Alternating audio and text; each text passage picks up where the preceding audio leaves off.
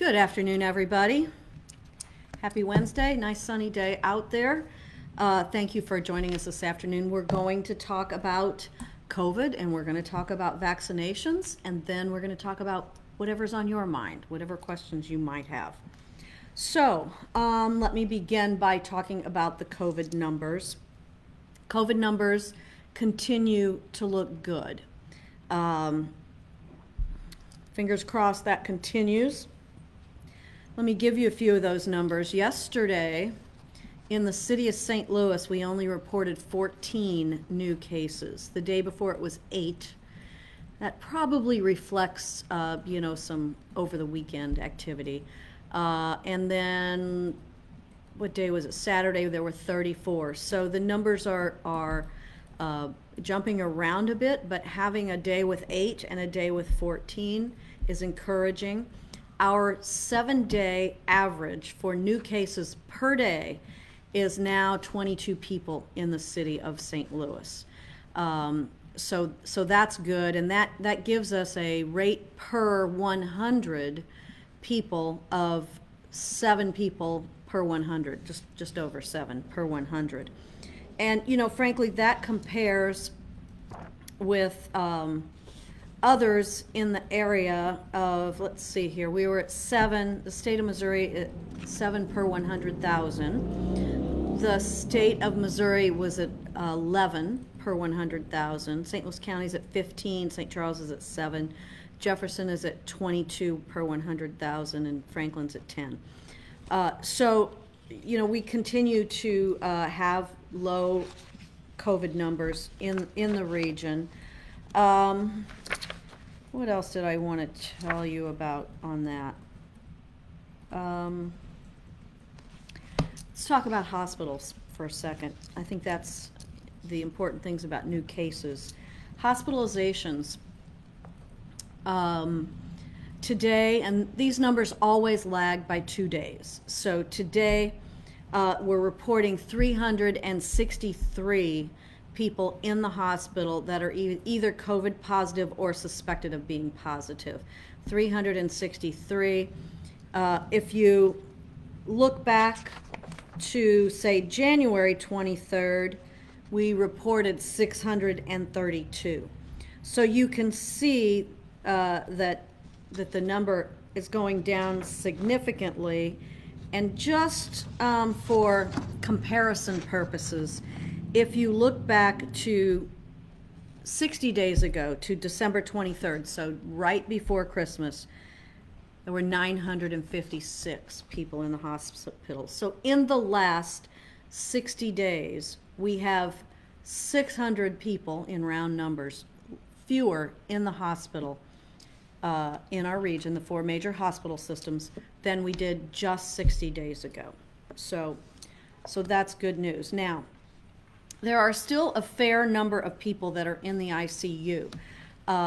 81 of the 363 people are in the ICU, and of those 81, 54 are on ventilators. That's still a lot of people that are pretty sick with COVID. But the good news is, from 2 months ago, we're down 600 people in the hospital, rounded off. Patients admitted to the hospital, we are running an average of about 44, 7-day average, 44 people a day are being newly admitted to the hospital. So much better numbers. I'm going to look back while I'm here. The 7-day average for people being admitted to the hospital 60 days ago on December 23rd, 119, really, round that up. 119 today, it's 44. So much better. That's because the case count's down, positivity rate is down. In the city of St. Louis, it's down to around 5%. It is not that low in the region, but it's still much less than it was.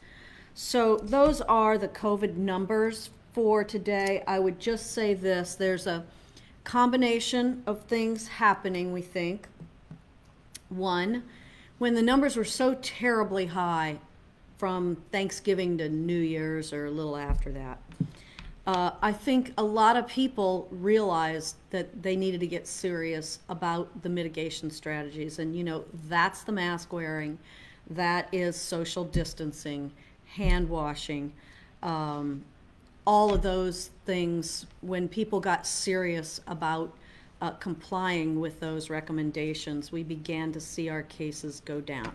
Now, I will say this, and I always have to say this, in the city of St. Louis, from the beginning, our residents and our businesses have done an excellent job. Our numbers have consistently been lower than any place else in the region, but the region matters because that imaginary line out there a little bit west of Skinker is just that. It's an imaginary line. And so when people across the area and throughout the state even began getting serious about wearing their mask, when the numbers were so high, we began to see those things go down. The other thing, of course, is that in early January is when we began having some hope, having better hope for the vaccinations. And as you all know, we have, there's still a very limited supply, but the supply's getting better. It's our doses are coming more consistently. And we just had a pandemic task force call yesterday. Everybody believes that the number of doses that are available are going to continue to go up. The state's going to get more, and when the state gets more, we get more. St. Louis County gets more. The hospitals get more. Not enough yet, but I think, when we're talking about this a month from now, there'll be a much better supply of vaccinations. And I know those of you that have not been vaccinated yet, which is the vast majority of people, it is frustrating that you haven't been able to get the vaccination. We have been consistently vaccinating people. Over this past weekend, we vaccinated 5,000 people in the city of St. Louis. And most of those were second doses, not all of them, all but about 500 were second doses. So, and we are continuing to vaccinate folks. We actually are doing some vaccinations now. Those are this is by invitation only. It's always by invitation only. And the invitations go out to, some of these are second vaccinations who missed last weekend. So some of you may have also gotten an email or a text message. If you signed up on our registration list, which has close to 60,000 people on it by now, but if you signed up, and you signed up early on that list, we are working off that list, and about 2,200, 2,300 people did receive an invitation to sign up for an appointment on Saturday. We are doing that event north, and we're doing another event next weekend south, and so we're trying to send those invitations to people who live in that close by area. So we will continue to do vaccinations. And I'm sorry, you can't just show up and get the vaccination, because that's just just so many people showing up can't be managed. So it is by invitation only. But we will continue to do that. And we are continuing, and I hope within a week or so, we'll be able to announce that you can get vaccinations at CVS and or Walgreens. Walgreens is doing a few now. So for those of you, you can check with Walgreens every day on their website, because they do have a few doses.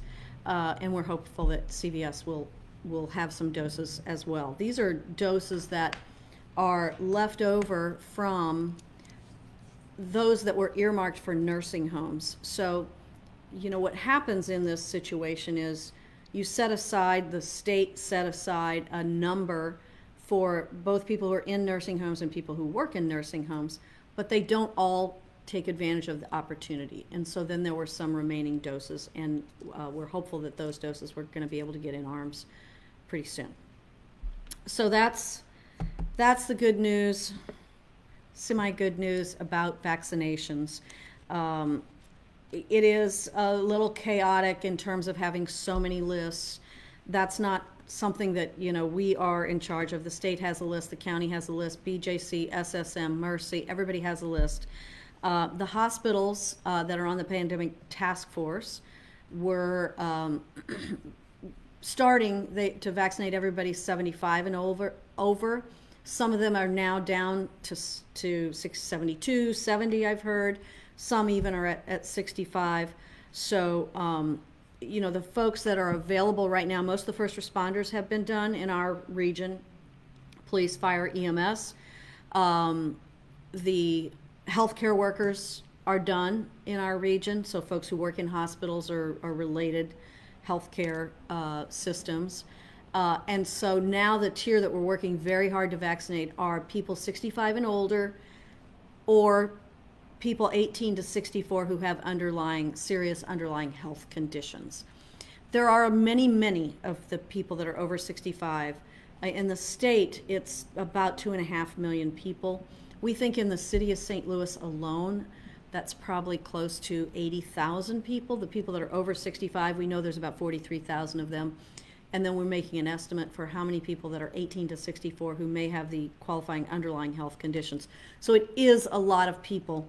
And to get through that tier and to be able to move on to the next tier, which is essential workers, we're going to have a lot more vaccine supply. And we do foresee that coming. You may know that just today, the FDA said that the Johnson & Johnson vaccine meets the requirements and that it's shown to be safe and effective. Now, the formal vote for that happens at the end of this week, Friday or Saturday. There's a committee that formally votes for that, but there was a press release from the FDA that they felt that the Johnson & Johnson vaccine met the requirements for emergency authorization.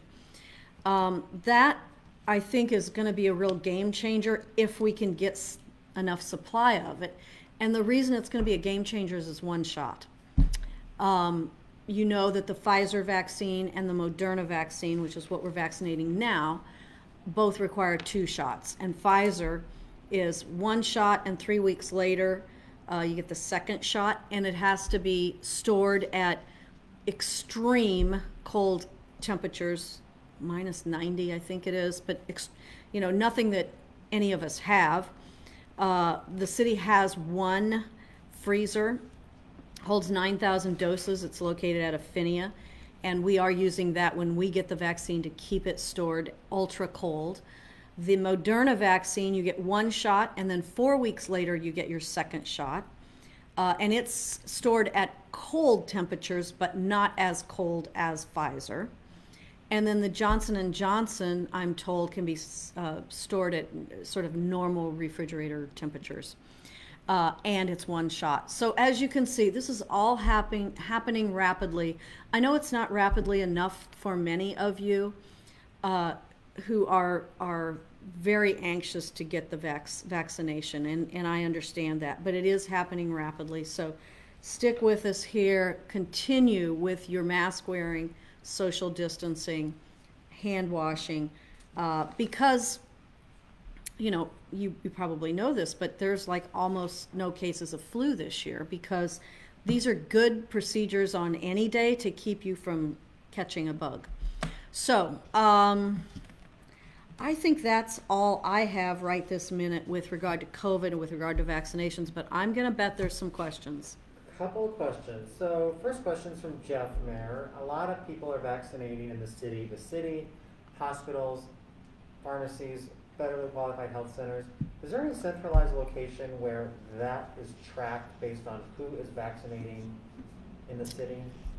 Well, the state has a website which will show you. The state's also doing mass vaccination events, but I don't believe there is a centralized website for who's doing what on what day, but the state may have that. We could actually look that up, and people are, you know, for example, BJC, SSM, St. Luke's, and Mercy, of course, if you're signed up on their list, they're going to email you. And so it's not the kind of thing where you can just show up and get the vaccination. Now, the state's mass vaccination events are more open, but you still do have to be in Phase 1B, Tier 2, which is over 65 or under 65 with an underlying health condition. Todd's question, is it true that the mayor does not have control over the number of doses the city receives, which has been extremely limited? It is true that I don't have control over the number of doses the city receives, nor does Sam Page have control over the number that the county receives. But here's what is happening. We have worked with the state to get our share of the vaccine. And it goes to the hospitals. A week ago, maybe it's a week and a half ago now, the hospitals got 30,000 doses. It goes to the federally qualified health centers. That actually goes directly to them. It's going to local health agencies. And it is split up based on population. So there's 4,000 doses a week from the state that are going to a 12-county region. It's Troop C, Highway Patrol Troop C, 12-county region to split up among the local public health agencies. And the only exception to that is St. Louis County, who has carved out of that. Excuse me.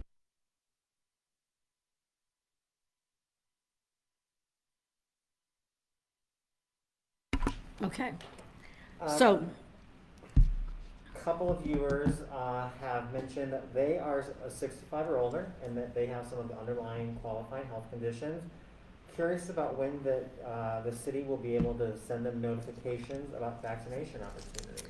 So it really depends on how quickly you signed up on the list. If you're on the city's list, we are taking it in the order that you signed up. So the person that signed up first, second, third, they've likely already received notification. But as I said, we have close to 60,000 people on that list.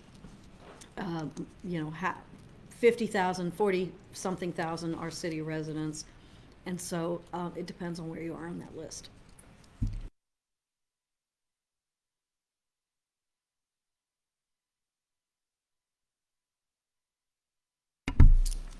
Question from Rhonda about sign-up.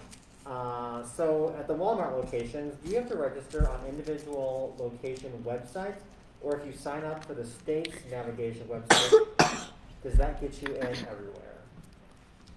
No. You have to go to the Walmart or Walgreens. What'd you say? Walmart. You have to go to the Walmart website to see where there's vaccine available and sign up for an appointment.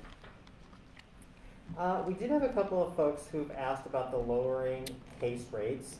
And in general, questions have to do with, will we rescind the mask mandate? Will bars and restaurants get to open past 11 p.m.? And will we stop testing youth sports and lift some of those restrictions? What was the first one? Masks, bars, restaurants, Gotcha. Testing youth sports.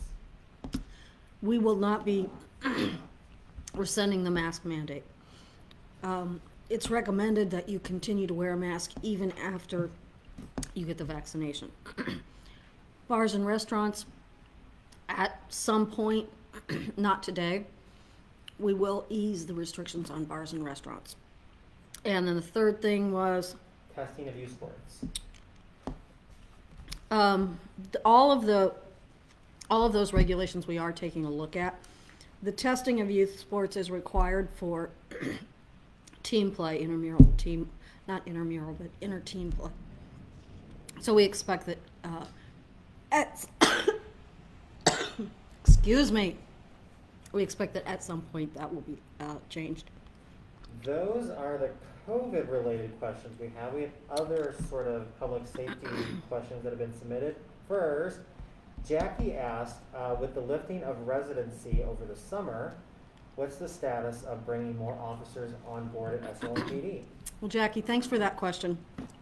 As most of you know, our police department, since about 2013, so what is that, 7 years now, going on 8, we have been short police officers based on our table of organization.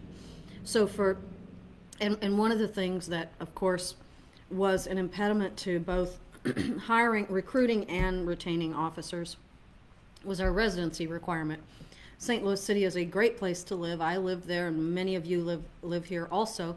But when we were trying to hire for folks who said maybe they live in University City, or maybe they live in Afton, or live outside of the city limits. That was a limiting factor for our pool. So there's, and hopefully you've noticed this, it's both on social media, it's on TV, it's in print. There's a major recruiting campaign going on right now to hire additional police officers. There is no longer a residency requirement, so if you live in North County or South County or in the region within an hour of St. Louis, there's no longer a residency requirement, so we would welcome you to apply for the St. Louis City Police Department. Very good department, good benefits. You know, part of the we'll post a link to that on our Facebook here, so that you can see that, or we'll repost one of the ads, and there are a number of them. And it's, you know, be the change you want to see. And so if you know of a young person who thinks they might want to be a police officer, please apply. There are openings for police officer. There are openings for dispatchers. We also run a cadet program for any young person who's 18 to 21. You can't go to the police academy until you're 21. But if you're 18 to 21, you can join the police academy and get up. You know, we've been at our vaccination events, in fact, we've been having the cadets work the vaccination event, help people as they come in, direct people, answer questions, all those kinds of things. So we are running a, thanks to the Police Foundation, which is a group of folks who contribute to the foundation who do many great things for the police department, but they helped us develop a very robust recruiting campaign. So please apply. We do need additional police officers. We are around 150 police officers short. If you think about that in terms of the 6 districts that we have, if we had 25 more police officers in every district, it could make a real difference. We have the money in the budget for that, and so apply. Takes a few months. You have to have background checks. There's all kinds of vetting that goes on for people that are hired into the police department. We're graduating a new class of police officers. I think it's about 30 officers in about 3 weeks, I think it is. It's in mid-March, and they've been in the academy for 6 months. Running the police academy during this last year of COVID is challenging, but these folks are ready to graduate in March, and they'll be, you know, become commissioned officers and get their badge at that time. It's one of my favorite things to do as mayor, is to go to the police academy graduations. It's like any graduation. Everyone's very hopeful. You know, parents and grandparents are proud, and you know, it's a great day. So. Back to a new COVID question from Joe, asking if the state is going to expand the number of pharmacies in the city that's receiving vaccines. Is it still only the 3 health marts? Joe, right now it is still only the 3 health marts, but we do expect, I mentioned this earlier, that Walgreens is doing a limited number. They started last week, but CVS, we hope, will join them also, and so that there are more opportunities to receive the vaccine at Walgreens and CVS. On the public safety net, Mayor, question about an update. It's been a few months since the city released the findings of the outside review of SLMPD, and if you have an update on that. Thank you. We get that question once in a while. So back in December 21st, right before Christmas, Teneo completed their review of the St. Louis Police Department, and it was headed up by a gentleman that some of you know from, he's often on CNN or, you know, various national shows. His name is Chief or Colonel Commissioner Chuck Ramsey. He's been a commissioner in many places. So they released this report, which is a review of the city police department. It's long, it's lots of pages, I don't know how many. It's posted on our website, 40-some pages. Posted on our website, making recommendations in terms of maybe how to organize and different things that they think would be helpful to the police department. So Chief Hayden has taken this report extremely seriously. He's assigned a group of senior officers as an implementation team. And in addition to that, we have asked, we did this about 4 weeks ago, I guess. We wrote a letter asking for continued consulting from Teneo Group and Chief Ramsey, as we go along the implementation of the recommendations in this report. And so we have asked for that assistance, and when we are continuing to work with them. And you know, this report comes at no cost to the city of St. Louis, and it's it's something that, frankly, to get an outside review by people of the caliber that worked on this report is a real opportunity, I think, for us to make some changes and that sort of thing. So the ability and we appreciate the private sector who funded this, and the ability for us to continue to work with the Teneo Group and Chuck Ramsey as we go through the implementation. So we appreciate that, and we're not going to leave this report on the shelf, so to say. That's it. It's 2:30. It's 2:30. Goodness. So thank you all for being with us here this afternoon. Appreciate you. It's actually past 2:30, isn't it? So thank you all. Appreciate it, and we will be back with you shortly. Thanks.